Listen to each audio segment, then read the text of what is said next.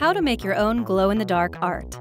Take a break from watching your lava lamp and have some freaky fun with phosphorescence. You will need a pencil, laundry detergent with whitener or brightener, a bucket, paintbrush, and water, a damp sponge, two 18-inch fluorescent black light tubes with matching fixtures, a surge protector, and a blank wall or other surface.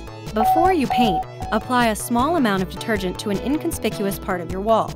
Allow it to dry, then make sure you can remove it with a damp sponge. Some materials and paints may absorb detergent, which would make your masterpiece permanent. Step 1. Pick your design. Using a pencil, lightly trace an outline of the picture onto your wall. Step 2. Prep your detergent. If it's a powder, mix it in the bucket with water until you get a paint-like consistency. If you're working with a thicker liquid detergent, you may want to thin it with water to make it easier to spread.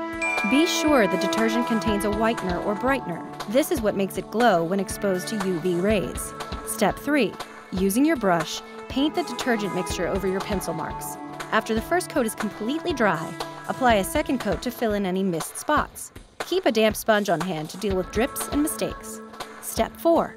Assemble your black lights, which are also known as UV lights and can be found online, in their fixtures. Plug them into a surge protector and set them up on either side of your design. Don't use incandescent UV bulbs. They don't create enough light to produce a good glow, and they give off enough heat to be considered a fire hazard.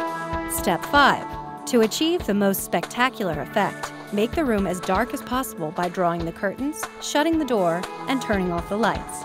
Step 6. Invite a few friends over, flip on the black lights, and revel in your awesome artistry. Did you know? Other items that glow when exposed to UV light include petroleum jelly, tonic water, milk, and cat urine.